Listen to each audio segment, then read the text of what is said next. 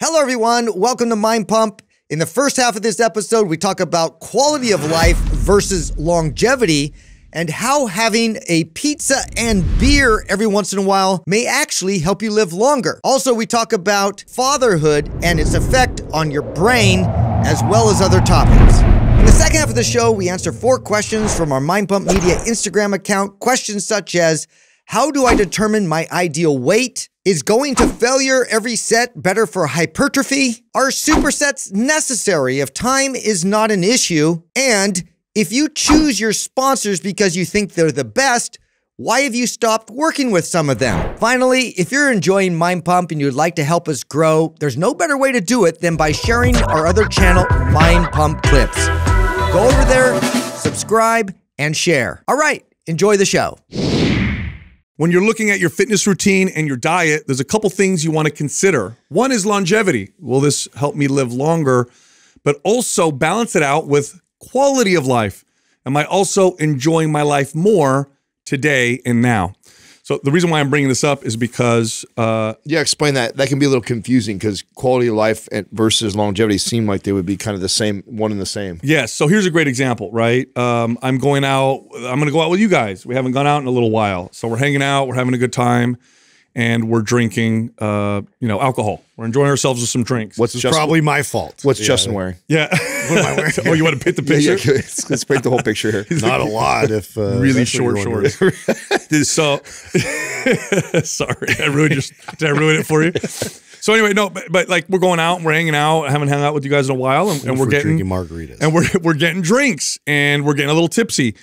I'm definitely not contributing to my longevity, right? I'm definitely not contributing to my quote unquote like physiological health in the I guess the conventional standings or setting, but I am improving my quality of life. I'm enjoying my life. I'm enjoying the time that I'm spending with you, and this is an important thing to balance. So fitness fanatics sometimes mess up because they sacrifice like quality and enjoyment for this like either performance or they sacrifice, for longevity's sake, they sacrifice, enjoying themselves with friends, families, birthday parties, that kind of stuff. And then on the flip side, you can also be at a balance where it's all about right now. It's all about eating food that I enjoy right this second. It's all about relaxing right now, but they're sacrificing the future and the longevity. So it is this balance that you have to look at. And this is why you'll hear us talking about enjoying ourselves and having fun and, we'll smoke the occasional joint or we'll have, the occasional drink. We're definitely not thinking about like longevity when we're doing that. We're not thinking of health in the physiological sense. We're thinking more of like, well, this is quality of life. I'm connecting with people and I'm enjoying myself. And it's this balance. Well, biohacking. 2 thoughts on that. One, there's a very fine line there, I feel like. It's a balance. And then 2, I actually think you can make the argument that when you are making that decision for, quote unquote quality of life, it is also longevity though. I mean, when you share the research around the importance of relationships in relation to longevity, it plays a bigger factor than many of the things that we do to pursue longevity. I'm so glad you said that. So 100%. So there's actually a part of that where it may not feel like you are pursuing longevity by making a decision to drink with your friends at night, but if it enhances your relationships with other people, friends, family, and acquaintances like that, then there are values to that are attached to longevity. I'm so glad you went there because that's very true. There are things that we do in the moment to enjoy ourselves that also, I believe, and the data, like you said, Adam, will also contribute to longevity. For example, you have some studies that'll show that 1 glass of wine a day contributes to longevity. Now, these are poorly done studies because the controls aren't phenomenal. And what I think that's happening is people who have like 1 drink a night, not 10 or 5 or just 1 drink, they're probably doing it with people around them and bonding with them. So what's contributing to longevity? Is it the wine or is it the socialization and the connecting with the people around them? Yeah, I think a lot of that is misleading because you'll get a lot of certain things like that will come up, resveratrol or things that like they'll try and kind of pin it to like one specific thing, but I think it's just really just the flexibility and like taking a little bit of the air out of the intensity of always having to be super rigid about, well, this is like the most healthy option for me always, and I have to stay in that lane to be able to, you know, drag this out for, you know, more years. It's going to add more years to my life versus like really the social component, the flexibility, the ability to kind of, you know, navigate through and do things that you enjoy and with everybody else. Yeah, it's true for workouts too. Like there's definitely, I could construct a very balanced, ideal, perfect, like this is what your workout program should look like long-term for longevity, mobility, flexibility, strength, the whole deal. But like, what if you're like super, like, you know, yeah, that's cool. And I'll do some of that because I love bodybuilding or I love powerlifting. Like that's my like real passion with fitness. And it may be a little extreme. And yes, I could be devoting more time to these other fitness pursuits in the pursuit of longevity. But man, I love like lifting heavy, or I love, you know, training in these extreme ways sometimes. I also think that that's not just okay. I think that's probably the way you should do it because you want to find that enjoyment. I was actually talking to somebody at the live event that we just had, and we were talking about that in terms of like just looking at it more as a cyclical thing. Like it's a big pie that like inevitably there's going to be a part of the pie that's like you're going to be neglecting.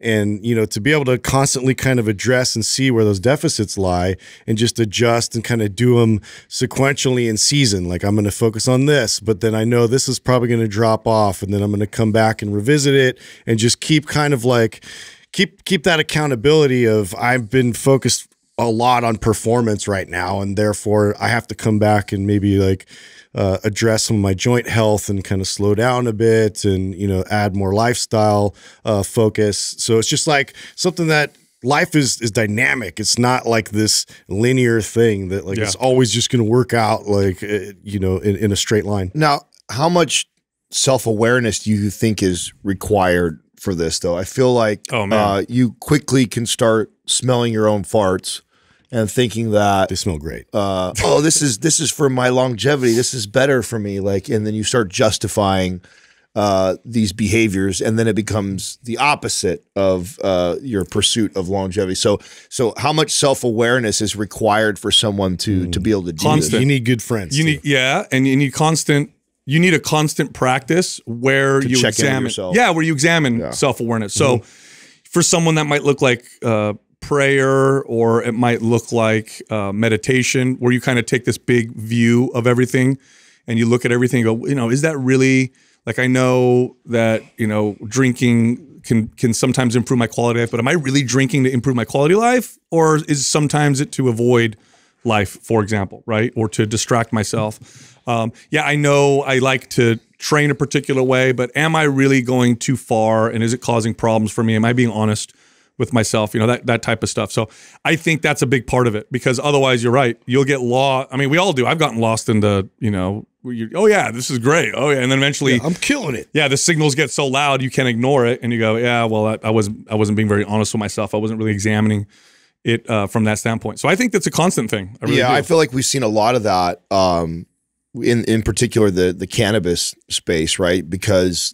the pendulum has swung so far in the opposite, like just 10, 15 years ago, it was so taboo and it was still considered bad, and like definitely nobody in the health and fitness. And then it cured everything. Yeah, now it cures everything. It's so amazing. We have receptors all over our body. And I mean, and I'm guilty of this, right? I'm just as guilty of you know, attaching all the things that when I think about it, all the positive things about it, when I also recognize that it has a dark side to it. It has it can still, even though it doesn't have addictive properties in it, it still can become an addictive behavior, especially when you start to rationalize how good it is for you. And I feel like I've seen that more in the last 3 to 5 years than I ever have, and including myself, where I'm like, oh yeah, it's good for me, all these health benefits. It's just like, okay, when you start doing that and justifying some of these behaviors that are probably not benefiting you. Well, okay, so let me ask you, because anything can be bad, I guess, quote unquote bad for you, if you develop a bad relationship with it, or if you start to develop addictive, I guess an addictive relationship to it, anything, right? Exercise can do that. Pornography, diet, television, anything, food, anything, anything. I mean, even a friend, you could develop a bad relationship, a codependent relationship. So what does that look like for you when you're looking at something like that? When do you say to yourself, like, okay, I need to back off? Are there signs that you look for or things that you... Yeah, I think when I consistently am doing something like that I know is not ideal and healthy for like me. when it just becomes too often, too frequent. Yeah. When the frequency of it, and when I catch myself justifying it. Like when I catch myself going like, oh yeah, or I'll say something to someone else, I'm like, oh, I can see I'm selling myself my own bullshit. Yeah, you know, and I'm aware of it. When we're the biggest buyers of our own bullshit. Yeah, no, 100%. And I tell you what, and you've brought this up before, that this podcast has been one of the coolest tools of reflection, because you know, I'll either hear myself say it later on in an edit or something, or someone else will say, oh, you said this, or Katrina will say like, hey, I didn't know you felt that way about, and then I'll be like, I don't know, do I really? You know, or I did say that, didn't I? Like, do I believe that? Like, so, do you know how many times that's happened to me where I'll listen to one of our episodes and I'll hear myself and be like, yeah. I was. It's actually one of my favorite parts. Come out quite how I was trying to articulate. Yeah, or just like that sounds like I was selling myself on some shit. Yeah. I mean, it's one of my favorite parts about this business, that I didn't go into it thinking, like, I didn't think it was like, hey, I want to get into podcasting with you guys, so it would be an awesome growth vehicle. Yeah. You know, that was not what I did for the therapy. Yeah, no, I wasn't. I didn't think of that at all. But it's naturally happened because we record something and we put it out there. It's forever out there, and so it really makes you start to evaluate like what you say and do you really, and your beliefs. Wow, you imagine, what if couples, this would never happen, but what if couples, like right when they're about to argue, they hit record on something? That way they could play it later. Well, you remember that, wasn't that a Black Mirror episode? Yes. Where you could go back and replay. Oh my God. Yeah, that would freak me out, because it's like, that's feasible. It seems like I feel like they really could do something like that. Like imagine that. Like you could just go back and I actually zoom in. I actually think we're gonna see it. I mean, you see examples of that in sports with how far the replay has come and everything like that. That you talk about an ego check. That's not what I said. That's not what I said. Oh yeah, replay the tape. Oh yeah, has it ever happened to you? So text will do that sometimes. Right, like I'll be talking to Jessica, and she'll be like, "Well, you said this." I'm like, "No, I didn't." She says, "Yeah, you did." And then I'll scroll up and be like, "Oh shit!" I totally, like, I'm not even pretending to think that I didn't. I literally believed that I didn't say it that way. Yeah, pretty wild. That'll be a super ego check if that happens. What's up, everybody? Here's the giveaway for today's episode. It's the at-home holiday bundle. That's the sale this month, by the way. Here's what it is: Maps Anywhere, Maps Suspension, Maps Prime, and the No BS six-pack formula. So, if you leave a comment in the first 24 hours that we drop this episode, subscribe to this channel and turn on your notifications. And if we pick your comment, you'll win the at-home holiday bundle. Now, everybody else, those programs would retail combined for $338. But right now, if you click on the link at the top of the description below, the price is $99.99. Again, $99.99. You get Maps Anywhere, Maps Suspension, Maps Prime, and the No BS six-pack formula. Once again, if you want that, click on the link at the top of the description below to get yourself set up. All right, here comes the show. What did you guys think? I mean, it's crazy. We really haven't been together. That was such a unique last 2 weeks for us, right? We had a week around Thanksgiving, and then we had the. Well, you know what? Let me get in there, because we recorded ahead of time with podcasts so that we could air them, because we were preparing for your baby, the baby. Yeah. And I haven't announced it on the podcast, but no, baby Dahlia Magdalena was born. She was born on the 20th of November, which was perfect timing. So isn't that wonderful? Baby was born right when it would have been perfect for us to take time off. And it was, dude, I'll tell you, this birth was such a different experience from the last one. Really It's awesome. it's like on the positive side, I imagine. So we experienced with Aurelius what they call the sequence of intervention, or the cascading interventions that happen when you go to give birth in a traditional hospital. And so like everything feels like a crisis. Well, what happens is you show up, and of course they prod you, poke you, test this, test that. That tends to cause either conscious or subconscious anxiety in the mother. because it feels like an emergency situation, right? Everybody's rushing, freaking out a little bit. That can cause the labor to slow down or stop, or things to tighten up. And then, of course, you're not progressing enough or fast enough. So the first intervention tends to be Pitocin. Yep. Pitocin causes contractions that are far more intense and without the natural breaks that tend to happen between contractions naturally. So you get these hard contractions. They're really, really intense. They come one after another because they're artificially happening. And then you can't tolerate the pain because it's just relentless. You get an epidural. Now you have an epidural, you're disconnected from half your body, which then makes, pushing a baby out or making that process happen more challenging. You can't get up and move, right? Because you're stuck. You can't move your legs. Which, by the way, I would add to that that's already an area that is challenging for a woman to connect to, like muscle-wise, right? Like it's like teaching someone to draw on their core for the very first time, and they're like, "What do you mean by that?" You have to push and relax at the same time. Right. And so you're asking someone to do something that is typically very difficult for the average person, and then you numb them like that. I've always thought that was really crazy, like that we expect a woman to be able to control those muscles while also being numbed in that area. And it's crazy. And because the environment in a hospital, now hospitals are phenomenal at treating emergencies. And pregnant women going in for birth, it definitely gives you that vibe. Like, this is an emergency. And so then you get the epidural, and then it's not happening or whatever, for whatever reason. Baby's heart rate's starting to slow down. C-section. So the C-section rate in some hospitals is almost 50%, which is insane. Absolutely insane. That makes no sense, evolutionarily speaking. So anyway, we experienced that with Aurelius, partially because we had scheduled a birth with midwives, which midwives are experts in natural delivery. If anybody in the world understands natural childbirth, it's a midwife. That's what they do.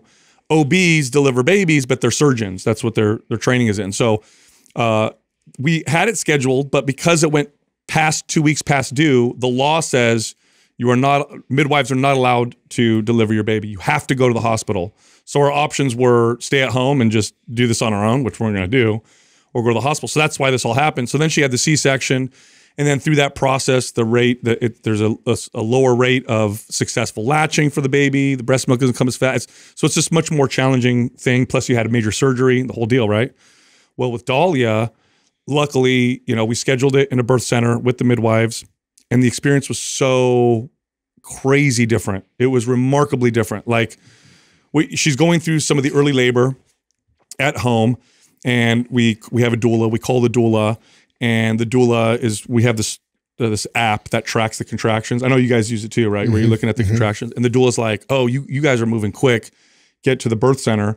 We get there. Doula meets us there. We're waiting for the midwife, and so Jessica's laboring in the parking lot, and just the way that the doula and the midwives. First off, I've never been in such feminine wisdom energy in my entire life. I literally was in awe the entire time. The calmness and the energy and just the wisdom that these women had.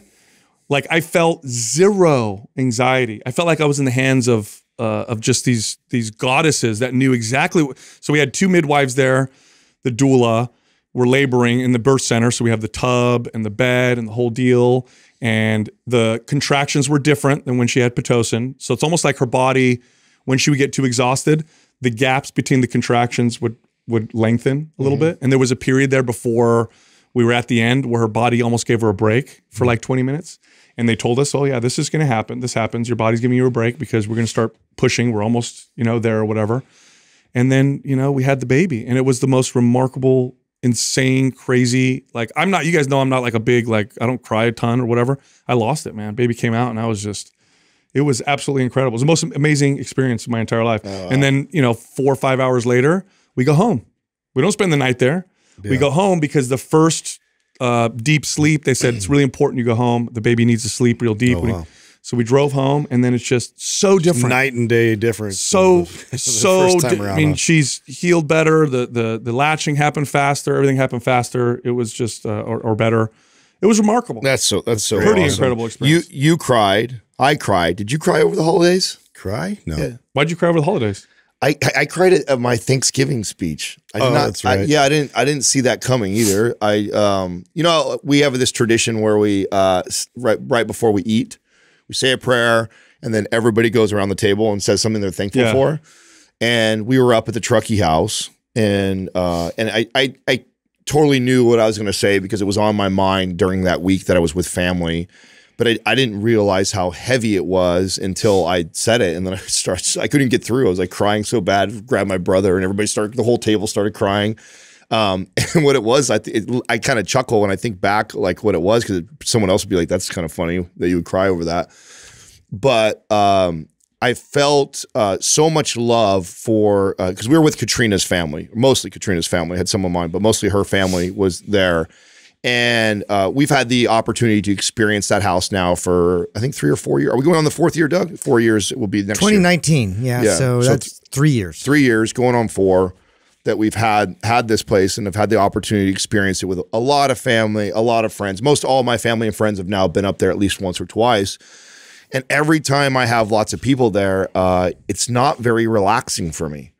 I find myself— Because you're hosting? Yeah. 1, because I'm hosting. 2, because the place is so nice and I want it taken care of. And so and a lot of people in one place, it's so I'm running behind everybody. I have a lot of pride, as you guys do, in that place. And her family is just the best when it comes to, especially her brother, Andy, who you guys know pretty well. Like, every time I would come out of my room like that, like I'd see him with the broom sweeping the floors or doing the dishes or changing light bulbs for us or fixing sinks if there was any sort of drip or and it gave me this like sense of, like I could just be there for the whole week, be with the family, not be thinking about the house the whole time. And like, I didn't realize how much emotion was built up from that until I started saying thank you to everybody. Then started crying, then everybody else started crying. I was like, oh my God. I didn't know I knew it was a big deal. I didn't know it was that big of a deal for me that I didn't get to realize. But I mean, do you guys feel that way? Yeah, you see me. I mean, you guys go up there with family and stuff like that. How do you guys feel? I mean, that's how it is for me. Fortunately, with my family, everybody's very respectful of the house. Yeah. I mean, they all have nice houses, and so they're used to it. But yeah, so I've never really had a lot of people come up. You know, usually it's just me and the girlfriend, or you know, just a couple other people, your brother or whatever. And everybody's been really good. Yeah. But not everybody does share that same respect for the house. I mean, I've taken off my shoes at my own house for 25 years. Yeah, me too. And we do that up there, and a lot of people have a real problem with that. It's like, why you make us take our shoes off? And it's like, well, keep walking outside and stepping in dog crap and all that. Well, especially there because you house? got mud and rain and snow, and so you don't just track in a little bit. You track in like all kinds of mud. It's always funny to me that there's resistance with that with some people. Yeah, it's ironically though, it's funny. My wife's family is like way better at that stuff too. Like they're very, very like attention to detail, like helpful, like very respectful of the place, more so than even my own family. So it's interesting, and I do definitely appreciate and notice it. It's just like one of those things you just see, you know, how people kind of like carry themselves and like help out, and they're just like doing things. It makes you feel way better. I always thought it was weird when, like, if I go to someone's house, I don't care whose house it is, and we eat or whatever, I always try to offer to clean up and help, you know, wash the dishes or whatever. I was kind of raised that way. As I say, that's part of your culture. It is, but it's weird when you have people over and they don't do that kind of stuff and they just sit there and okay, whatever, but it kind of feels weird. You know, like, hey, don't you? You know, I don't know. It feels nice. And I'll tell people to sit down, by the way. I don't expect you to help, but I do like the offer for you to get up and you know. Yeah, it makes a world of a difference for me. I mean, it was the first time that I had spent a week up there that I felt like I really got to just relax and enjoy the place. A lot of times we'll go on like a trip like that, and then afterwards I'll take a trip and like, I want to go up there by ourselves next time. Like I want to go right back so I can actually relax. Yeah, so I can relax and actually feel like I enjoy the place, because I felt like the whole time I was like serving everybody, which I don't mind that too. Like, right, I like to share my things with people, and I like to show people a good time. So by no means am I complaining, but I realized that I do that a lot, and I didn't realize how much it was so nice to like just relax like that. And it all came out when I said thank you to my brother and my family and stuff like that. Yeah, so I think really for me, the big thing besides the baby being born, which obviously was remarkable, was watching my wife be just a warrior. And then as a man, I can't do anything like to take it away other than hug her and hold her the whole time. And so watching her do this, like, and just be just a champion, just bearing the entire burden of this process and being so, I don't know, in awe. I remember you saying that too. Yeah, you know, that's, so I talked about this at the live event with some people that asked about. Like just admiring her strength and what she did. It's like, wow. I didn't have the typical first time father response that I heard from so many people. Like so many dads I know, didn't feel connected to the baby very much until the actual birth happened. And then, I mean, I've heard the story from my mom. My father cried, like she'd never seen my father cry. He cried when I was born. Like I hear that story a lot. Like it hits men like when the baby gets there, then it's like, boom, this overwhelming. I didn't have that so much for Max like that. The thing that rocked my world was my connection with Katrina. Yeah. That was, and it was exactly what you just said, was watching her, you know, champion that whole process. And like, just, it was like watching her in like the most brutal fight and her like wanting to give up, but then still getting back up. Yeah. Like, and then like, and I can't do anything but be there and like cheer her on and being like, oh my God, I would quit if I was She her. was so exhausted in between contractions, she'd pass out. Like fall asleep, like she was out, God. and then another one would hit and wake her up. And I'm watching her do this. I'm like, oh my God, you're a beast. Yeah, I saw a fear in Katrina's eyes that I had never, in 12 years, I'd never seen. And that like just fucking melted me. I was like, oh my God, like quit. Just quit. We don't have to do it. You know, like, go ahead, quit. You know. Well, so one thing I did, right, is I filmed from start to finish. I did a bunch of filming. Now, I want to be clear. I'm not an asshole who gets the phone to film all the time. She was very explicit with me beforehand. You need to film everything. So I got all these videos of her, you know, like, you know, going, you know. Now, have you guys watched it? Oh yeah, we've watched all. But it's funny because I show people that, and I'm like, I wonder if they think I'm like, you know, while my wife's like, he's like a social, and I'm like, you're like a social media guy. Yeah. Like, oh my God, this guy's so narcissistic. Can he put his phone down? She told me. Drone in there. No, she literally packed tripods. No, we want a phone up here. I want a phone up here, recording. I want to do this and that. And so I'm like, all right, We're want capturing this. Yeah, we'll Bring the steady cam. yeah, it's pretty fun. I mean, there's part of me that probably wishes that I have had a clip of that moment. I mean, it's forever ingrained in me that I feel like I can replay it in my own head, but it would probably have been neat to see. It is cool. We have them saved now. So I mean, I like hearing the story from her mom and her sister were the only two people that were in the room. And so hearing them tell the story of us at like that time. So I have like, I feel dude, like, I had a moment with my, because we had Dahlia that came home, and then, you know, we have Aurelius and my older kids. There was a moment where I was on the couch and I was holding Dahlia. Aurelius was next to me. My other son's next to me. My other daughter's next. There's all of my kids, like 4 of them, sitting with me on the couch. Just a big full family. Are you kidding? Dude, I felt like my chest was going to explode. Like there was too much inside. I was like, oh, it's the greatest feeling of all time. That's great, man. Yeah. Well, how is sleep going though right now? Are you I mean, better this time? It's challenging, but it's way better than it was with Aurelius. Oh, so, but she's still, you know, obviously, of course, you have a baby. It's going to be, especially if you breastfeed, it's going to be, you know, there's going to be some sleep deprivation involved. Now, speaking of men crying, James Cameron, did you guys see his tweet? Oh my God. Wow.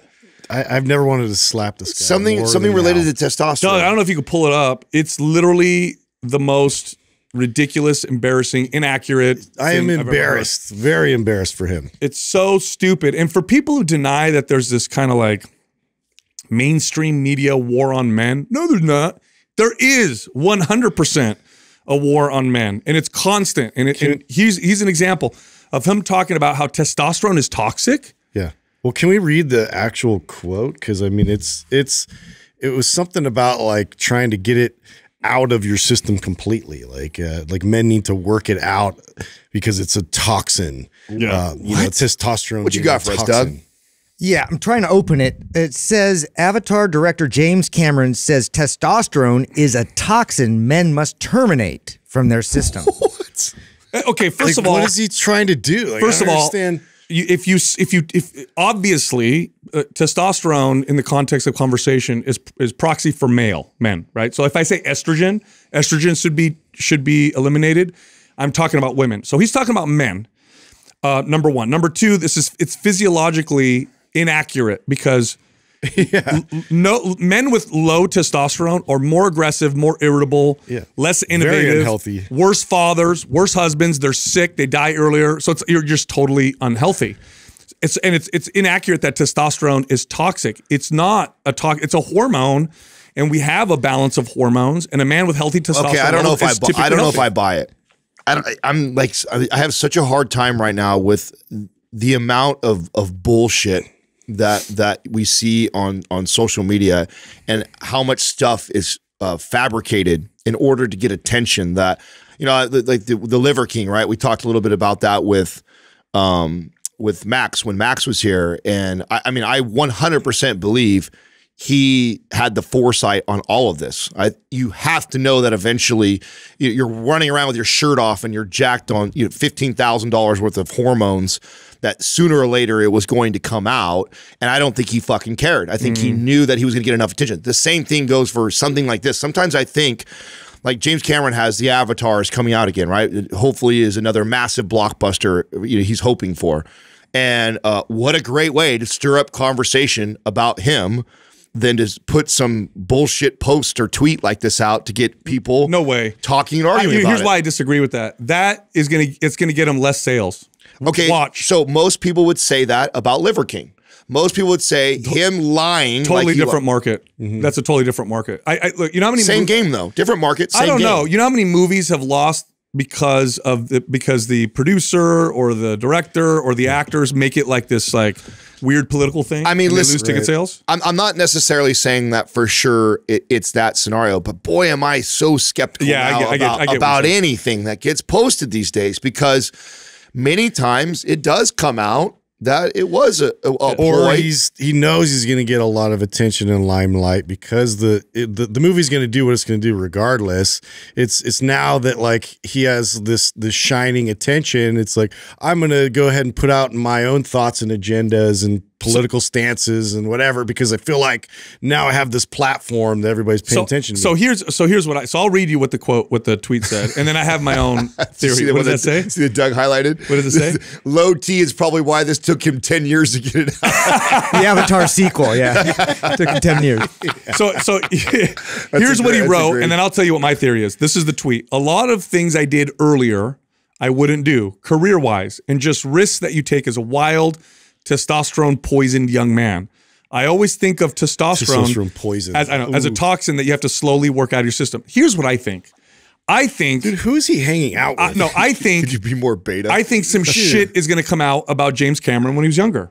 I think either he got confronted or some bullshit came out, and he's trying to make it like, I was a testosterone. No, you're just or something. You're just a young stupid kid. That's probably that's what it wasn't. What your testosterone. Interesting. That's what I think. No, that's not a bad theory either. I think that's why to me there's like more that meets the eye here. Like, I don't think that it's as simple as maybe this is like really what he believes. There's probably some sort of play here, whether it is to get ahead of something that may potentially come out later, so he can use that as his defense and say that, an apology or whatever, or my point of just creating drama talking about Is he all in on the whole climate issues and veganism and I think he's like attached to all that stuff, right? Maybe. Well, I know. Okay, here's one thing I can throw shade on him though. Like, I know he for sure put out like a statement a long time ago that like he had all these same ideas of Star Wars and was really mad when it came out that like he didn't put his out at that. Yeah, he literally said like he came up with like the everybody same has that premise friend to Star like Wars. When a new invention comes out, like I had that idea. I had that idea. Like, well, thank God you didn't put it out because it'd been dog shit. Hey, my dad does that, except he didn't invent it. Italians invented it. I don't care what it is. An Italian was the first one. I had a friend to come up with that idea. I'm like, come on, Dad. Everybody, everything. We've invented everything. They're listening in on my conversations. Yeah. No, it annoys the shit out of me because it promotes this narrative, first off, that somehow testosterone is a bad hormone. It's not a bad hormone. It's just a hormone. And a man that has balanced, healthy testosterone levels is less likely to be mentally ill, less likely to be negatively aggressive. Because here's the thing, there's a lot of confusion. People like testosterone increases aggression.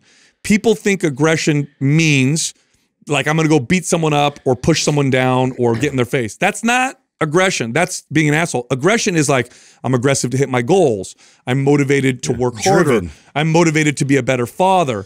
That's aggression. Now, of course, you could be a violent type individual, but that's not the aggression they're talking about. So I hate that they continue to perpetuate this bullshit narrative, like the toxic masculinity thing. You know what's funny about that? Men who display what they would consider, I'm going to do in quotations because I hate that they named it this, but men who display the quote unquote toxic masculinity, the vast majority of them lacked masculinity in their lives. They didn't have a good role model that was a man that taught them how to be a good man. They're overcompensating. And they not only overcompensate, they become the masculine that they see in media. And what do you see in media with masculinity? Violence, you know, bang your chicks and hoes and this and that. And that's toxic. So if you want to talk about contributing to toxic masculinity, it's popular media. It's not men. So men need men in their lives so that they don't become what the media says that men are supposed to be through popular media. So crazy. Noise, Be dangerous, but controlled. Today we have to mention Viore.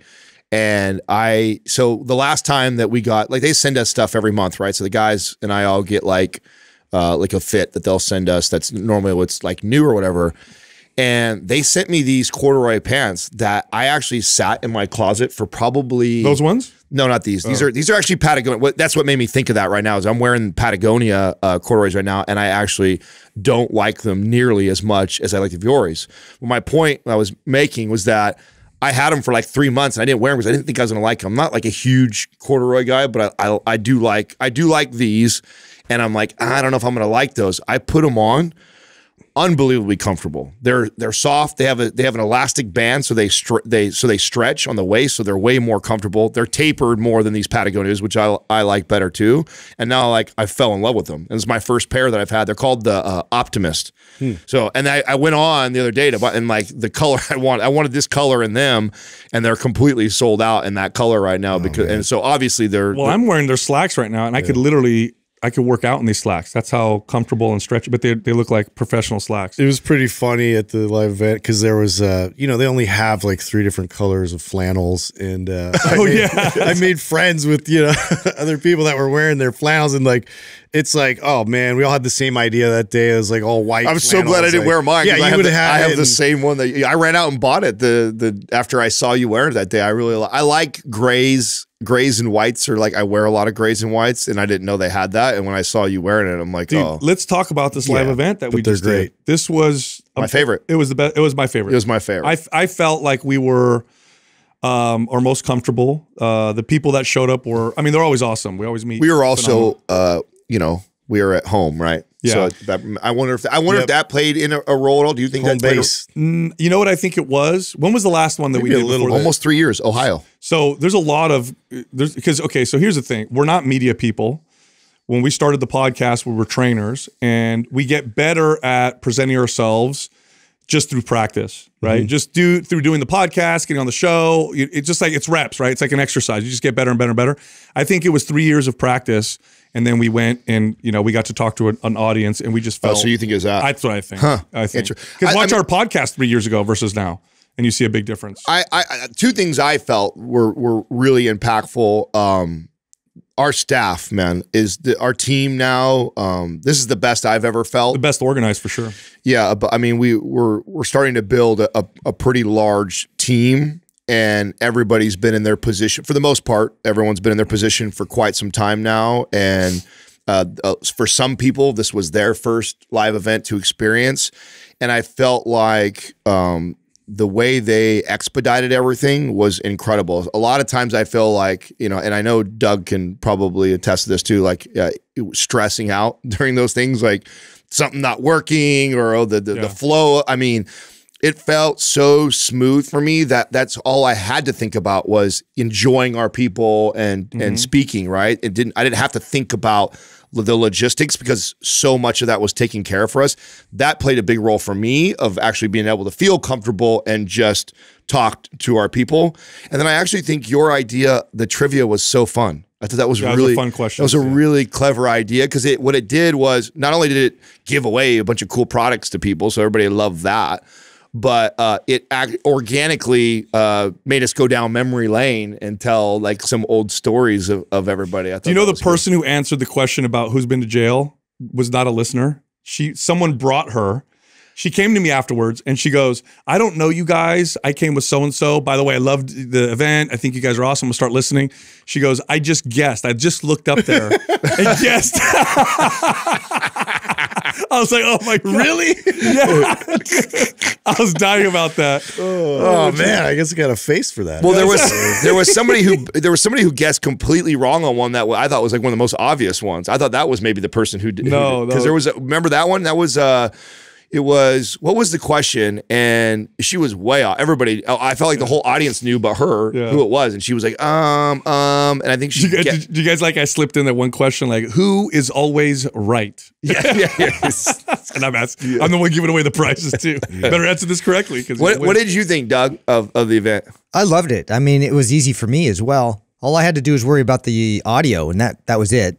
And like I never saw you stressed. No, I didn't need to be. I didn't need to be stressed, right? We had a massive crew of people handling all the details, so it was great. Was on point, so yeah. I liked my favorite part about. I think we didn't lose any money too, so I liked that part. Yeah, well, they don't make us money. Like people, I mean, we don't do this to make money. The reason why we do selfishly, people would think because you sell them, you go like, no, but they we got to pay the staff. We got to pay. We rented out a bar or lounge for a holiday party. Then we invited about, I don't know, was it 10 of the people that came that, they did the VIP, experience or whatever. We do sick gift bags too that we don't tell people about. Yeah. So it doesn't make us money, but we do this selfishly because we've talked about this so many times. There's something that we lost when we started doing this and we stopped training people in person. And the thing that we started to lose was just being grounded. Because it's one thing to hear, like I read comments on YouTube or we get DMs. It's not the same as when you meet someone and you see the impact and you know what you're doing is right or wrong, or maybe I should communicate that different. When you're a trainer, you get that. You get to see the person, you get to guide them along the process. We don't get that when we do this. And so we start to become less grounded and becomes more and more of this like show. And when we do these live events, it brings me back and I feel like a damn trainer again. I love it. It makes me feel better. It makes me feel more driven. Yeah, it was good too. It gives you feedback of like, what you're presenting and like what people are picking up on that you didn't realize like it brought them value or didn't bring them value or whatever. And so that's why I want to bring up some conspiracy theory right now, just because I had a lot of people like, I appreciate when you bring in some of these like unknown type of conspiracies that turn out to be true. Oh. Weird, right? Now you said I might not know this one. You might not know this one. This is one I just somebody sent me, and I thought it was pretty cool, and something that makes sense. So apparently, there was this video game that was an arcade game that it had made its way to an arcade. I don't know where exactly it was. They weren't real specific in this video, but Polybius was the name of the title of the game, and the game was like ahead of its time. Like graphics, everything was like super like futuristic for the time period. I think it was like in the 70s. I guess there was like always a crazy line for it. And there's actual fist fights around being able to play this game.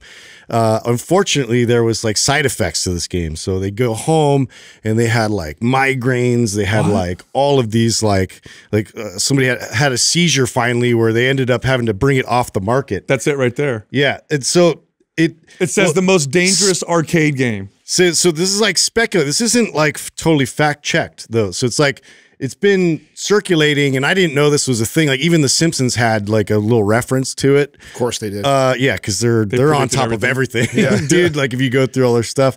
But I didn't know about this, and I thought it was interesting. So they think that like black suits came in, and then like they would kind of like take data from it, and so that it was like a grand kind of like human psychology experiment. Oh, to like try and gather data on people that played it? Like, let's see if we can alter behaviors. If they could alter behaviors, if they could, manipulate their mind somehow through this game that they're playing. So shut up.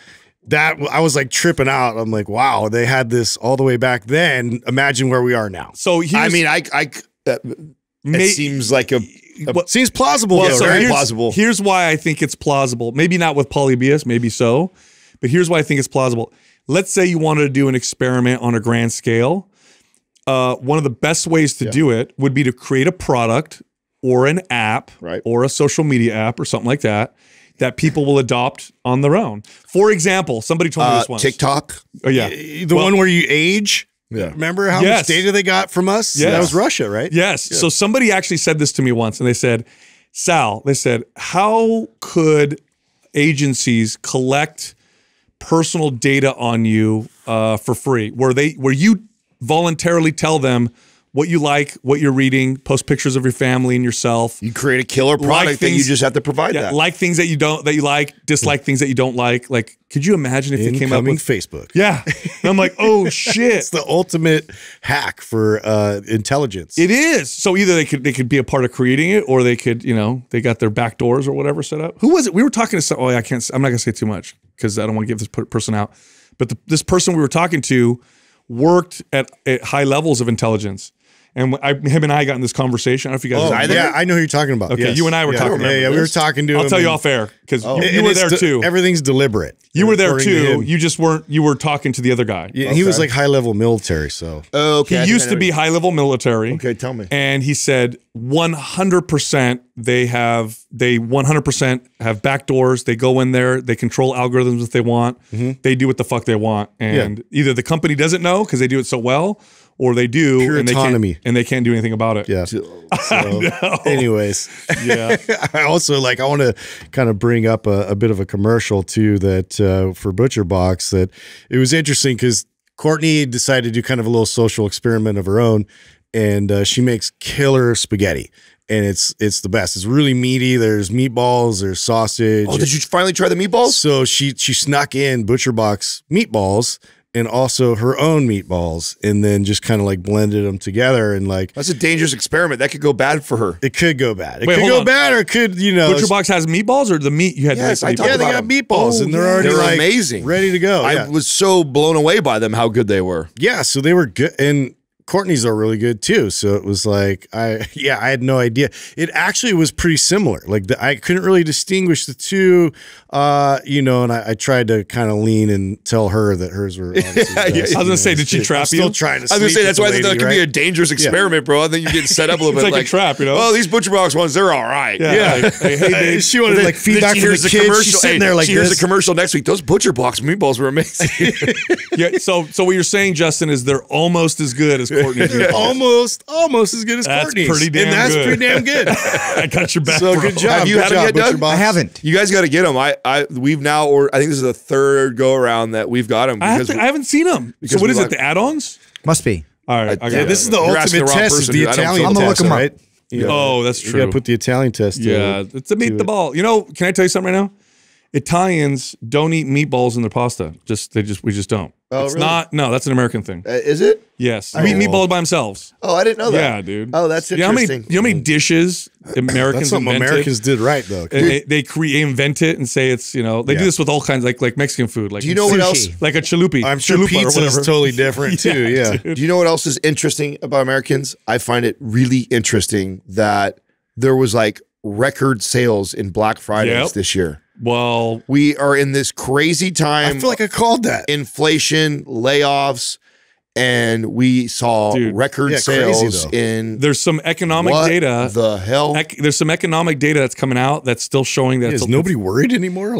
No. What's happening is that it's starting to heat up, meaning the Fed has to raise rates more aggressively, probably because it's not working like they thought.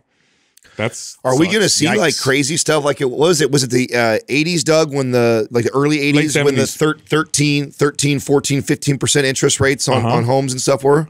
Yeah, I mean, I think it was late 70s or 80s. During the Carter administration, and it rolled over. Yeah, Rogan came in, and I think I was not Rogan, excuse me, Reagan, and it was Volcker, right? Volcker, Paul Volcker. Yeah, he had to raise interest rates to crash. So here's a funny story.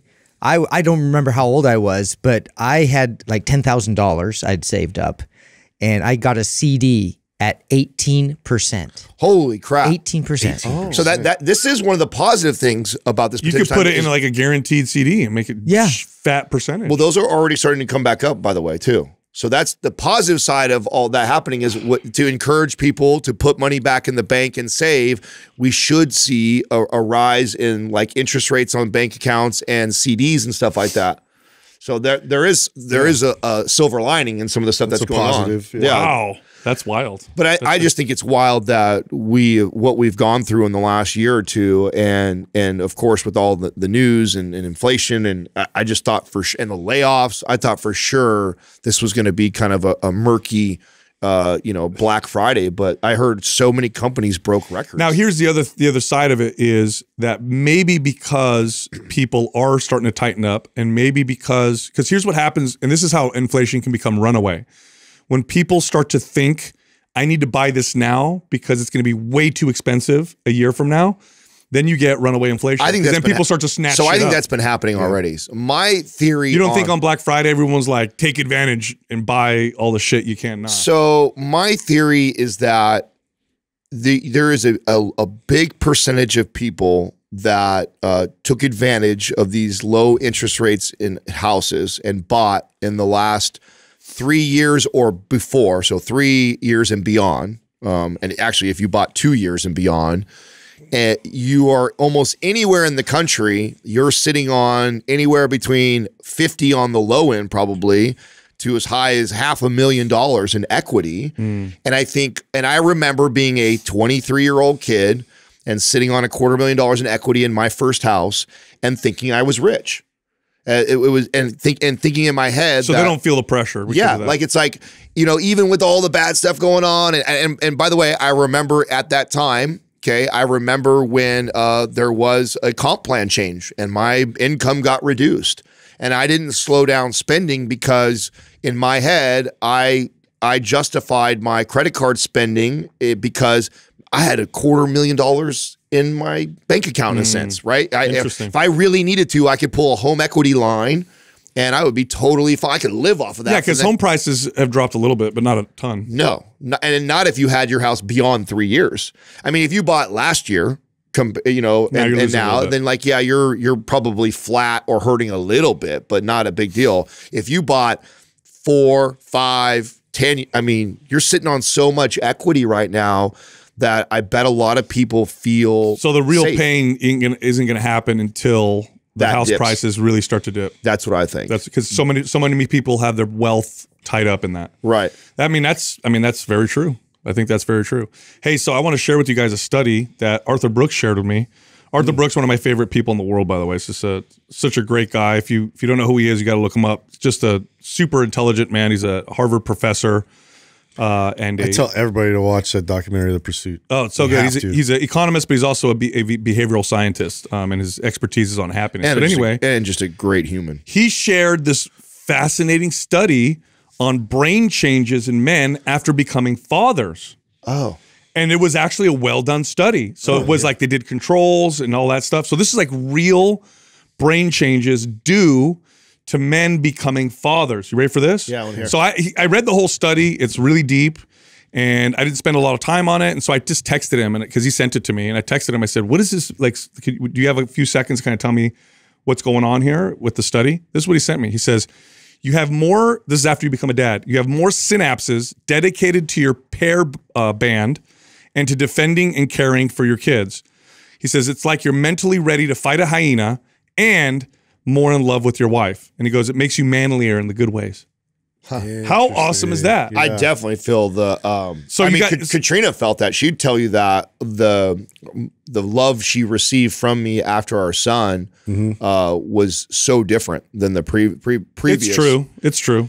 Oh yeah. Yeah, it's true. Yeah, no, there's But the two parts were really wild. It's that you're more, you want to bond with your partner more, but also the synapses that make you defend and care for your young. Yeah. Also, you want to honor them, and then you also want to be the provider, the protector. Like it's just this crazy, overwhelming feeling. It's like literally your brain is wiring itself. Okay, I know you didn't go deep into it, but then, I mean, how do you know how they were measuring this? Like how were they were before and after MRI imaging. So this was a longitudinal gray matter cortical volume reductions, and there's evidence from 2 international samples, and they use brain imaging.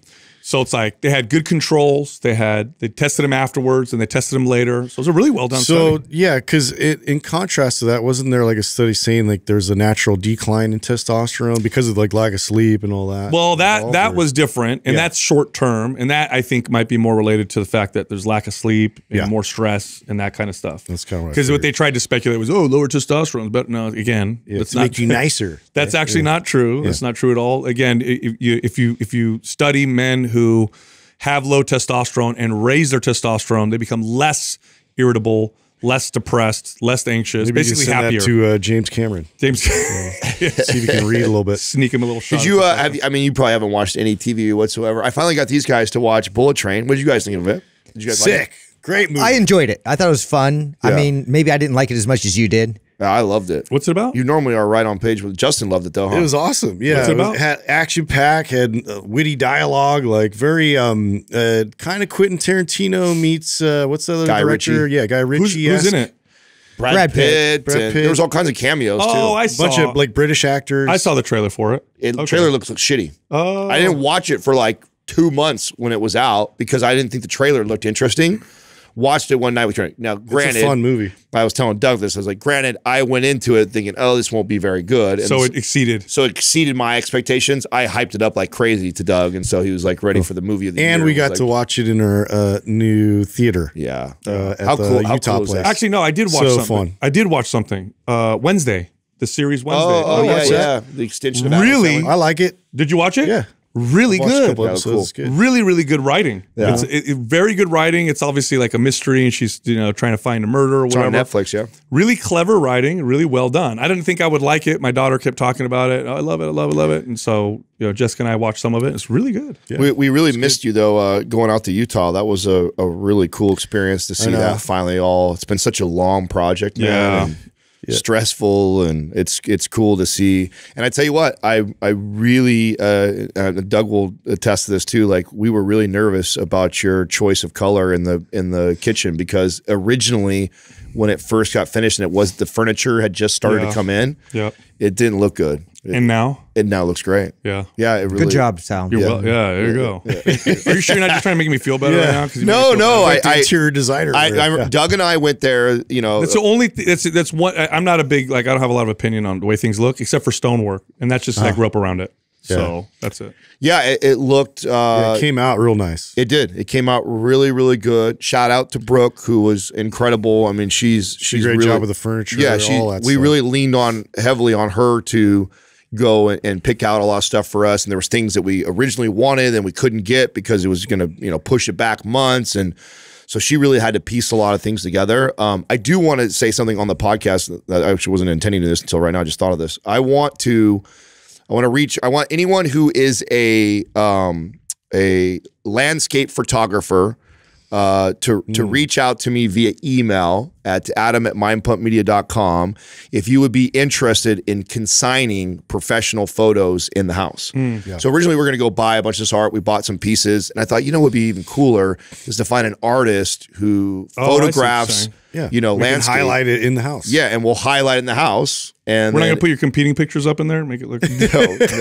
no. The one you were on the bear rug. It's very, there's very little mind pump anything in there right now, other than like our. So for people who don't know, the idea is that this is a rental that is all optimized. So red light therapy, cold dip, sauna, PRX gym, Oolers, Ooler, like in the Theater, beds, steam, steam. movie theater. So you go in there, and then we'll also have, some of our partners will provide supplements and products. So you'll go in there, and you're in this amazing place in your Park City. So it's all the stuff to do, but also in the house itself. Yeah. It's like all the stuff that we talk about, and you could optimize the shit out of your day. We had have a good another time. kind of funny moment where Doug was sort of editing and whatnot and decided to kind of throw up the podcast on the theater screen. Oh, yeah. And then there's Sal, like huge. I wasn't even Sal. there. You guys and were we were watching all sitting in the theater watching your mug. Like we were going to send a video. Yeah, we're like, oh, Sal would love this right now. Did you guys He shut up? just loved this. He was just drink it in. Did you guys get caught up in one of my stories? Yeah, we went on that this journey. guy's amazing. The journeyman. This guy's so amazing. You're so stupid. You're so dumb. Hey, did you guys see? So, can I tell you guys right now? You want to talk about serendipitous? I got kicked off Twitter. Right. Instagram. That everybody freaked out for a second. I got kicked off Instagram went to Twitter, and then Elon bought Twitter, and now Twitter is amazing. Yeah, Twitter is becoming amazing, and I feel like it was to watch. It was perfect timing because I got myself a little bit of a follower. I don't have a huge follower base. I just got on there not that long ago, but it is amazing place right now. And I don't know if you guys saw this. Did you see? Go ahead. Sorry. Well, no, I got to tell you. Maybe this is what you're going to say. So the White House or Biden's tweet or whatever got fact checked. Remember the fact checking on social media? And it was obviously half the time the fact checking was bullshit. It's still kind of rampant. Well, no, on Twitter, it's pretty balanced. And check this out. This is amazing. So Biden puts out a tweet and it says, "We're building an economy from the bottom up and the middle out by creating more jobs than any administration in history at this point in a presidency." And then here's the fact check. That's so great. This graph misleadingly credits Biden for the creation of new jobs. The spike in jobs is more accurately attributed to the lifting of COVID-19 restrictions at the state and local level. These are not new jobs, but instead jobs that are returning to the economy, which is people true. Going back to work, which is true. That's 100% true. Yeah. But how wonderful is that? Taking credit for What that. I thought was really cool, Like propaganda is not going to work. Like you know what I thought was really cool was Tim Cook taking him to lunch real quick. Did you see that? Yeah, because didn't he say that Apple? So there was rumors that were going around that Apple was going to remove Twitter from their app store, and so he basically put a tweet out saying like, "That would be really unfortunate. I would hate to have to make a competitive product to iPhone." Fucking 3 days later, Tim Cook is having lunch with his ass. No way. Yes, dude. Yes, dude. Just letting him know we have no intention. Is that gangster? We have no intention of doing that whatsoever. You believe him too? Don't sleep on it. Oh, bro. Imagine even okay. He's a wizard. Yes, even if he's not going to go take down, I don't think Tim Cook in it, but he will definitely take a bite out of your pie for sure. Well, have you seen? And that's their golden goose. Have you seen the Twitter data? Their users have gone up significantly. Tweets. Oh, is that true? I thought it was the other way. No, so they've lost some advertising revenue, which is true. But if you go to Elon's page, he lists the graphs. He's very like, here's the numbers. Here's what's going on. I'd have to scroll down to look at it, but he posted a bunch of like their data, and they're actually crushing right now. What do you think about him taking Kanye down? I think that. I thought it was interesting. Oh well. Bro, Kanye really has lost have you his seen mind, his dude. Alex Jones Well, interview? yeah, bro. He's really did you gone see what he did? ridiculous. Why you know why he got removed from Twitter, right? No. Oh yeah, he posted a swastika inside the Star of David. Yeah. And so that Well, was duh. I mean, that come was on, the dude. tweet He's that literally got out of his mind. Oh, Yeah. come on, bro. Yeah, no. Oh, here we go. Look at this. New user signups are at an all-time high. User active minutes at an all-time high. Hate speech impressions are lower, and reported impersonations are down. All since he took over. That's damn good. Could you imagine he turns this into one of the top social media companies after going where they were like one of the worst? Now, I mean, yeah. My see it happening. favorite meme was the one that the guy wrote that Elon breaking news, Elon comes out, will be charging people with pronouns they them in their bio will now get charged $16 for a booch. double the 8 because they're more than one person. I fell out of my chair. I thought that was so pretty good good. That's not true, No, but it's a it's not funny meme. true. It's Just funny. a joke. All right, so here at the end, what we've been doing now is shouting out people on Instagram or social media that we really like. Justin, you said you have Yeah, someone? I did have somebody that like Adam and I kind of referenced him a few times. It always puts out like really incredible athletic type training, exercises and content and all that. It's realgame.athletics. Oh yeah. Yeah, That's his so- name. I like that guy a lot. Yeah, I wanted to make sure people knew that he does like a lot of plyometrics and things that are very sports specific that I think people will get a lot of value out of. Super unique. Give I him like a follow. Hey, what kind of training do you do? Do you like to do strength training, weightlifting, Olympic lifting, bodybuilding? PRX has it all for your home gym, and it's designed to maximize space. For example, they have a squat rack that folds into the wall, comes off the wall like 5 inches. Then you pull it away from the wall, and it's the most sturdy at-home squat rack you'll find anywhere. But anyway, all their equipment is like this, super high quality, commercial grade home gym equipment. You can even make payments on it, so you can just pay monthly. Go check this company out. It's the best home gym equipment you'll find anywhere. prxperformance.com/mindpump. And if you go through that link, you'll get a 5% discount. All right, here comes the rest of the show. First question is from Campos Junior 05. How do you find your ideal weight? I'm not sure where I should be. Okay, so there's a bit of a challenge with, say what? Is there such a thing anymore? Yeah, well, I mean, I guess there is, but you have to paint context. Like, what's my ideal weight for lifting the most weight in the gym? Or what's my ideal weight for having the least amount of inflammation or having the most stamina? Longevity. I imagine this person is comfortable. I imagine this person is asking for health, right? Just overall. Yeah, I feel like that. I feel like if you were asking to be strong, to be fast, you would add that to that. If you're like, what's my ideal weight? I feel like that's a question that is for someone who's looking just, I want to be healthy. What should my weight be? Yeah, so if that's the context of it. Now, I could give general answers. For men, a body fat percentage that probably sits between 10 to 16% is probably is like the range of healthy. For women, it's like, 16 to 20, maybe 4%, something like that might be considered healthy. But I really think it's not paying attention to your weight, but rather paying attention to how you feel. Are your workouts making you feel good? Do you feel mobile? Do you not feel lots of joint pain? Are you sleeping well? Do you eat a diet where you feel healthy, you have good digestion, you're not force feeding yourself, you're not also super restricting yourself? And then where does that weight put you? Like what's your body weight when you feel like your life is very balanced and you feel very healthy? And then that is probably close to what would be your ideal weight in that sense. wish the medical community put more emphasis on body composition, because they're still going by overall weight. And, I understand when there's like morbidly obese people, like the big concern is to like, lower the weight so there's not so much stress on vital organs. And, there's a concern there. But in terms of like overall health, you'll get muscular people that, might be a little bit higher on the weight, but, their composition, I mean, they're in thriving health and able bodies. So even body fat percentages is tough because if it's for health, there's so many other things that affect health. For example, I find this really interesting about my own personal journey. I've been as low as probably 180 pounds to as high as 240 pounds. And I've been every body fat percentage from 2% all the way up to 20% at all those. So I've had a huge range. And I'm probably somewhere right now, I would say probably 14, 15% body fat. So I'm on the higher end of body fat percentage, I would think, for what I would consider like fit or healthy for myself right now. You think so? You look more like 13, 12. Yeah, maybe. Okay. I mean, I'd rather estimate on the higher end and then I come in a little lower. But let's say 13 to 15%. Okay, so I'm 13, which is on the higher end for me. For most of my training career, I hovered around 10, 11. So let's say I'm 13, 15% right now, body fat, give or take. I definitely don't look as good as I do when I'm much leaner. I feel some of the healthiest I've ever felt in my life.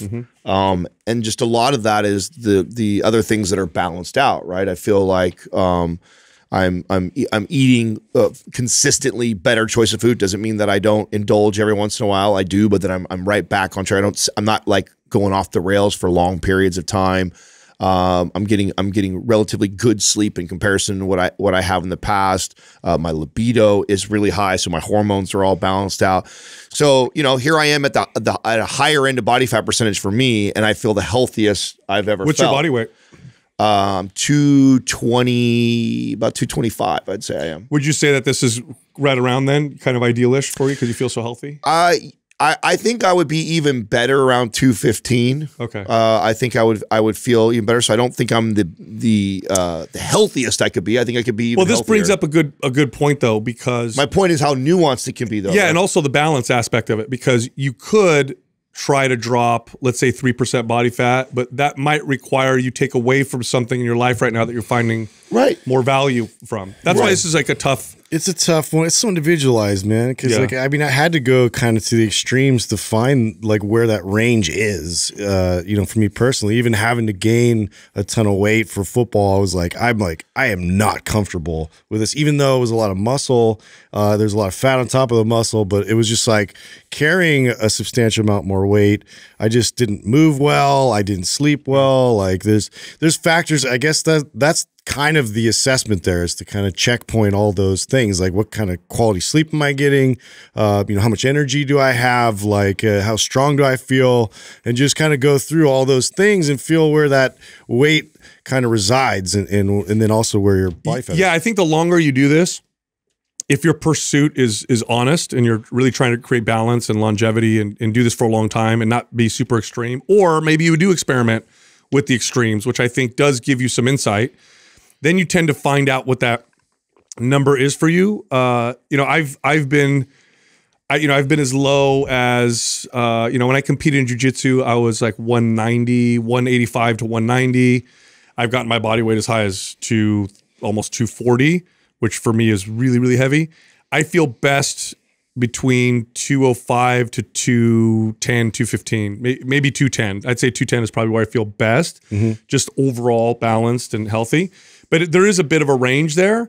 And well, there's a range, and there's also in relation to, right? Because you could technically get down to that 210, but then your sleep could be way off. You could be fighting with your wife. You could not be. Maybe I'm not enjoying meals as much with my family. Right. And so it's and I know this is not the answer this person wants. I can tell you what a non-ideal body weight is for someone, right? I could do that. And I think that's why I gave a range of body fat percentage and things to look for. I think an ideal body weight, here's the other myth, is that there's a weight. There's a specific number, like 207.5. You're just not going to get that. No, it's probably a range. You're probably going to have a range of body weight that's within 10 to 15 pounds, depending on how short you are or whatever, 10 to 15 pounds. And what determines if you're on the lower end or the higher end is your life. Like, I just had a baby. I'm probably not going to work out as much or as intensely as I did before I had a newborn, because my sleep isn't going to be as good. There's more responsibilities now, especially in the first, 6 months to a year. So my body fat percentage is probably not going to be, it's going to fluctuate a little bit. And this happens for everybody. You may have an illness. You may feel more motivated, sometimes less motivated. Maybe you're more into doing things or other parts of your life that maybe make you add a little bit of body fat. But there is a range. And I think the best way to ask this is, what's your ideal range of body weight? And that's something you kind of find through experimenting with balance with your workouts and diet and sleep and lifestyle. Next question is from Hubie Swole. I normally train with high intensity, but leave a rep or two in the tank. Is going to failure every set better for hypertrophy? Though. No, it's not. Yeah. Okay, so think of going to fail. First off, intensity is important. So you definitely want to work with a certain level, work out with a certain level of intensity. Failure is when you lift the weight until you can't lift it anymore, okay? But you could still get close to that, where you stop about 2 reps before that, and that's still intense training. Think of failure training as a novel stimulus. In other words, it's a way to switch things up, change things up every once in a while to get your body to respond again or to change up your programming. Don't use failure as this is what I do every single set. That is a very fast way to get your body to stop progressing. I mean, I look at it more like it's me testing my body, because I've been putting all the good work in of training consistently and dieting consistently for a while, and now I just want to see, like, oh, what happens when I push to failure? Like, where's the line? Yeah, where's the line? Is it a new line? Have I increased my strength in this category? And I only need to do that one time, and then I'm out of there. That's it. You don't need to. I don't need to be doing it every workout or multiple exercises in a workout. And I mean, this is one of the things that I see. TikTok and clips of ours where some dumb kid will try to get on there and argue and debate this conversation around hypertrophy and failure training and the studies that are out there to support the benefits of that. And it's just you cannot take one study and how it supports the benefits, because there is benefits to going failure. We're not saying that there is not, but you have to use it right. You got to draw it out too and see how long that's going to benefit you. Right. It's not like it may be a brief window of opportunity there, but yeah, I think this is just one of those we always see is overused, and I think that's kind of our concern is that you're more likely to overtrain and then like keep overtraining, which then doesn't provide that adaptation that you're actually seeking. So are you really doing what's best, with your training methods? Yeah, it's such a good point, because when people talk about the risk reward, factor with something like this. They think risk and they think like injury. And so somebody who's like, oh, I'm a safe lifter, and so I'm not worried about getting hurt, and so there's not much risk for me, so I'm going to train to failure all the time to get the max benefits. But that's not the risk. I think the risk is, overtaxing, overreaching. Totally. Is the risk. It's less about, and yes, of course, it's increased risk for injury too, but it's normally a hardcore fitness person that's attracted to the overtraining, who's not that high of risk in injuring themselves per se, but more so of consistently overreaching and not allowing the body to properly recover and adapt. The problem is I have yet to see, and there's some well-programmed workouts out there, and they typically reside in the strength sports where it's like powerlifting, Olympic lifting, just because they're such objective sports that workout programming has gone further there. Sort of mathematical. Yeah, but I have yet to see really good workout programming that programs failure properly. It's either you always go to failure or you don't go to failure. You can program it properly, but it's got to be used as a novel stimulus. Stay tuned, because we may find a way to program this into programs for those of you that enjoy training with that intensity. But I will say this, when you look at the data on training to failure, it's not necessary. Not only is it not necessary, if it doesn't seem to yield any better results. So my argument is, okay, so you're going to work out harder for the same results? I mean, I guess if you just like working out harder, that's fine. But my argument is most people overdo it. So unless you really know how to program and really know how to program in novel stimulus like failure, then you're better off probably keeping 1 or 2 reps in the tank most of the time.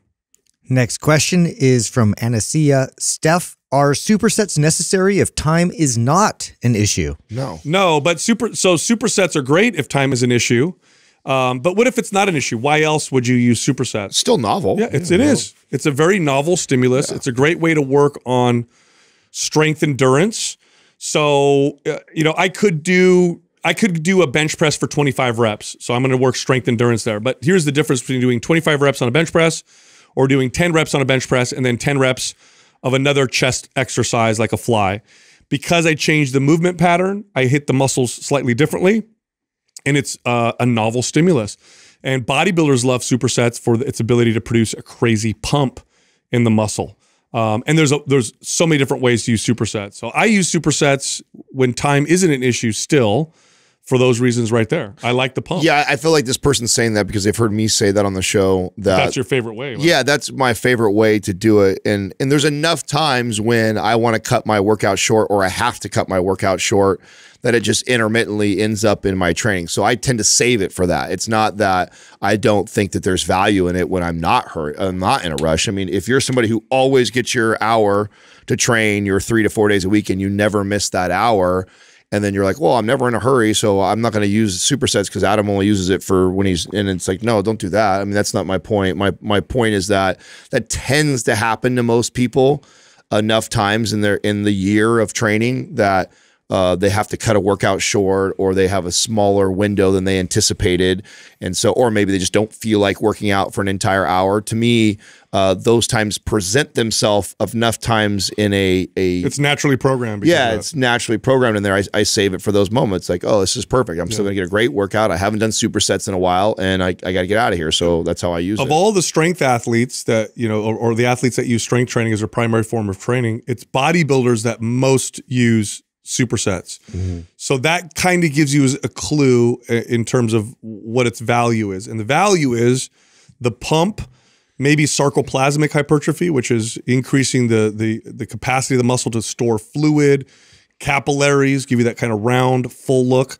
And it contributes to hypertrophy in maybe a novel way, especially if you never do them. So supersets definitely have value when used properly, meaning you don't do them all the time, you do them sometimes. And when you do them sometimes, especially if it's something you haven't done in a little while, you'll see some benefits. You'll see and feel some benefits from doing so.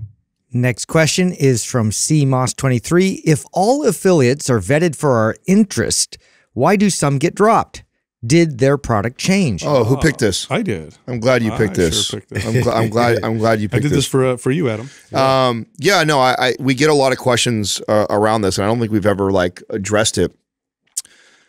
Sometimes the businesses just don't continue to align, and it has nothing to do with the product or the people. We could still love them. As a matter of fact, there's several brands that we've worked with. I'll name a few: Dr. Squash. Thrive Market, Ease, Four Sigmatic. Four Sigmatic. These are all brands that I still, if someone asked me, I would say are incredible, great brands that we like. But unfortunately, that's not the only thing that keeps us in partnership. We have contracts that we sign with people, and after a contract is over, we evaluate how it went for them and how it went for us. And another thing that happens sometimes, Mind Pump has now got to the place where we have a lot of volume, a lot of people, a lot of companies that we partner with are either startups or smaller businesses that are still growing. And not all of them have the resources and tools to retain as many members or leads as they need to justify the spend on the podcast. So just because we quote unquote break up with a partner, it doesn't necessarily mean there's bad. In fact, it's rare that there's actually bad blood. I don't think there's any that we have that we stopped working with that was bad. There's never. I don't know if there's any been bad, but there's sometimes when we're like, we don't want to work with anymore. It's not a product that we care enough about, or there's there's better. Yeah. Right. Sometimes we love a product, we find something, and we're working with them for a while, and an even better brand comes along. It doesn't mean that we don't still think that first brand was not great and awesome still, but if we find a brand, and I'll use this example of something we're going through right now without saying names, is we find a brand that is cheaper for our customer, more professional, faster, can handle more volume, can have more resources. We may have opportunity for an equity play with it, and it covers all the things that matter to us as far as aligning with our brand. Then it's just business. It's not always. I mean, I think people on our forum and stuff, they see it's like this marriage. They feel it's not like someone cheated. Yeah, Yeah. And I get that. I mean, people do really honestly respect kind of like our opinion on a lot of products and things out there, and we present it that way, and that's all part of the process. But also too, we're business owners, and and they're business owners, and so maybe their ideas like of expansion are elsewhere, and that's happened before, and we have ideas too that we could help kind of like promote things better, and so it's just a matter of like how it all like blends and works and the timing of it all. Yeah, our commitment is not to our partners that we do sponsorships with. Our commitment is to our fans, our listeners, the people who buy our products or listen to our advice. That's number one. So we can love a company. And first off, there's a vetting process when we first work with the company. And that is is it a product that we use and that we like and that we trust?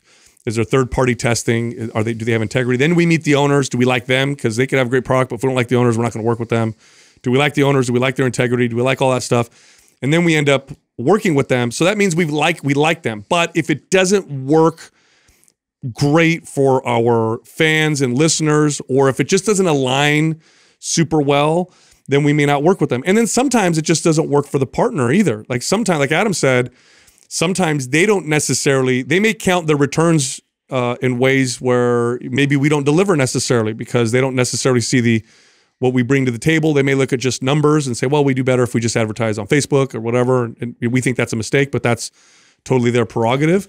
But that's pretty much it. Yeah, you just gave an example of the breakup with Dr. Squatch. I mean, we were all really excited about that brand. They are in super hyper growth mode and spending tons of money on advertising, and they purely look at just the dollar ROI. So they spend X amount of dollars with Mind Pump, it should produce X amount of dollars to them. And they're comparing that against things like Facebook ads.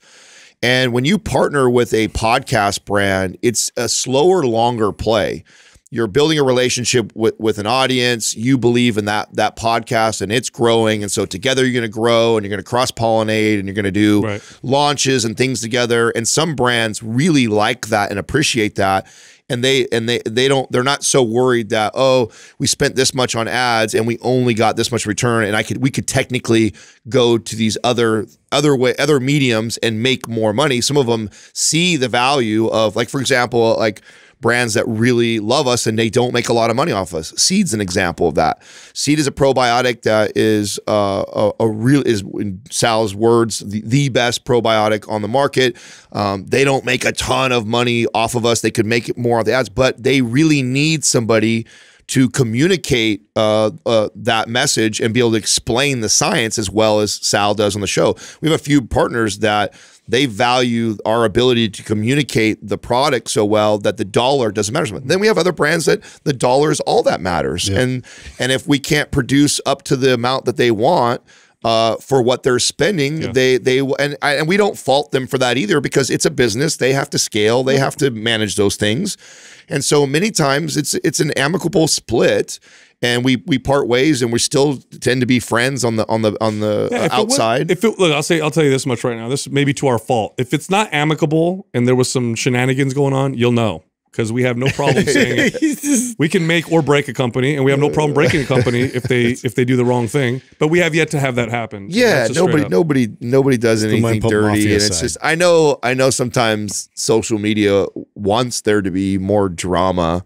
But it's business, and sometimes we have to cut ties with even people that we like and brands that we really like, because the businesses don't align as well as they could, and or there's another business out there that aligns even better than the one that we found. But I do take a lot of pride in the fact that we don't tend to hop a lot of brands. I mean, I think it's really.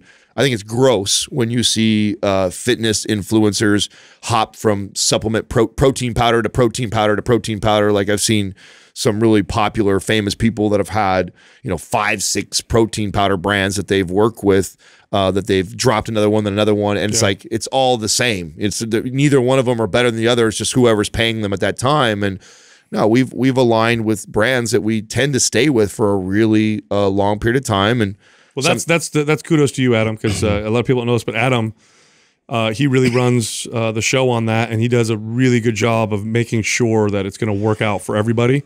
That's why there's so few companies that we no longer work with. Usually, we do a pretty damn good job. Yeah, and that's on you. So thank you. Good job. Look, if you like Mind Pump, head over to mindpumpfree.com and check out our guides.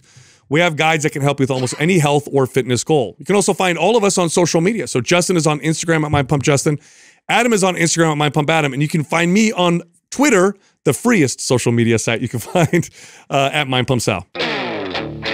This one's really important, and that is to phase your training. If somebody trains for a full year doing a bench press, and they're always aiming for 5 reps, if you compared that person to a person who did bench press where they did 3 or 4 weeks of 5 reps, but then they did 3 or 4 weeks of 12 reps, and then 3 or 4 weeks of, let's say, 15 to 20 reps, and then they'll throw in some supersets. At the end of that year, you're going to see more consistent progress from the person who's moving in and out, and less injury. That's another thing. You'll see less injury as well.